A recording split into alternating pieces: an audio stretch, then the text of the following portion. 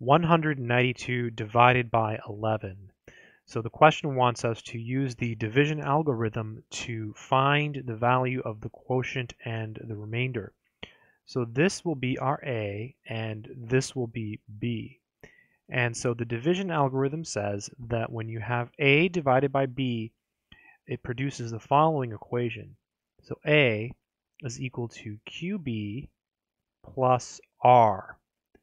And so now we'll just perform the division. So 192 divided by 11. I'm going to put this in my calculator and see what I get.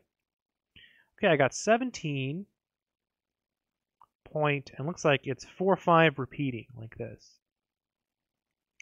So the next step is to round down. So if you get a whole number, you're done. But if you get a decimal, you want to round down, no matter what, just round down. So that's going to give us 17. So that's our quotient, okay? So that's going to be part of our answer. To find the remainder, you just take all of your numbers and you plug them into your equation. So A is 192,